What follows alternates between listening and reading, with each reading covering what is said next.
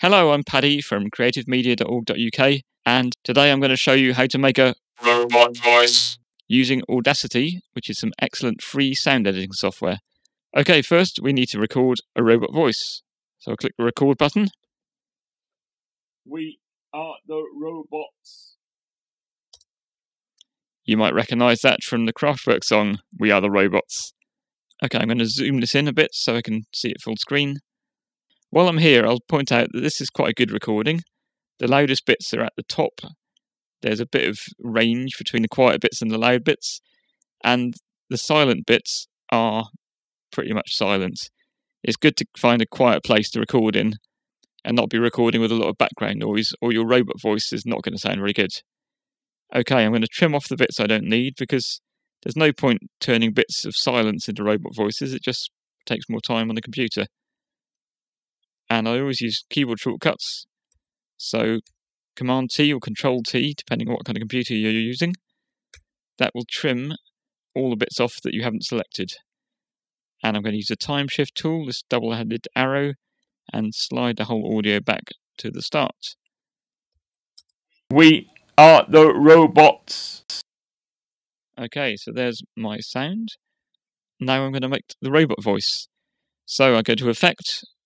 I'm going to press V, because that jumps me down to V and down to vocoder. I'm going to be going back and forth quite a lot, trying out different effects. So the quicker I can make this process of bringing up the effect, the better. If I have to keep scrolling up and down with the mouse, that slows me down. Okay, this looks complicated, but it's really quite simple. I'll give you some settings to start with, and then explain and demonstrate what the different parameters actually do. Firstly, I'm going to set amplitude of original audio down to 0. That's how much of my voice I want to hear. I don't want to hear my voice at all. I just want to hear the robot. I'm not going to do any white noise yet, so that can go at 0 as well. Amplitude of radar needles, we want that to be 100. I can just type 100 into that box, or use the slider. And the frequency of radar needles, I'll leave that around 65 for now. Distance, I'll leave at 66. I'll press OK, and I should have a robot voice. There we go, one robot voice. And now I'm going to undo that and go back to my normal voice. We are the robots. And I'm going to show you some things you can do with this. Okay, distance is the first control. That controls how kind of ringy or echoey the sound is. If I put this down to 1 and play that, that's quite short and sort of clipped. I'll undo that again because I want to affect my voice and not the robot voice I've just made. Back to effect and make this 116.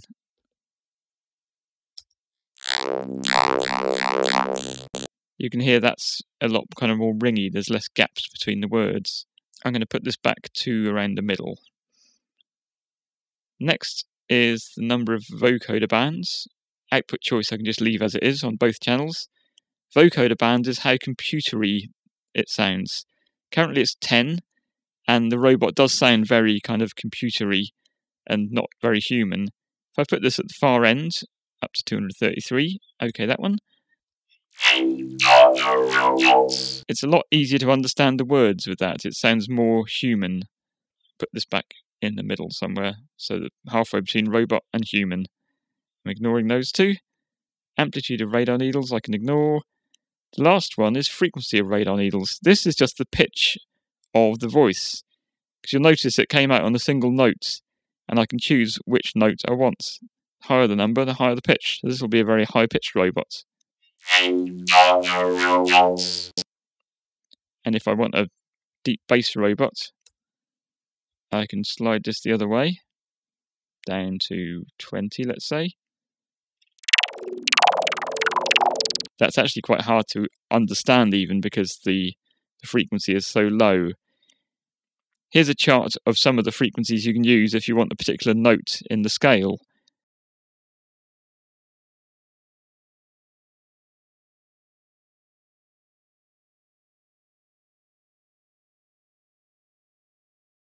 And the last setting I haven't covered yet is white noise. This is kind of how hissy the sound is.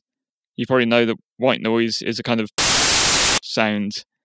So if I turn that up, it'll use that sound as well as a kind of pitch to make the robot voice. So that's quite like a robot snake or something. So that's pretty much all you need to know. So go away and make robot voices. Have fun.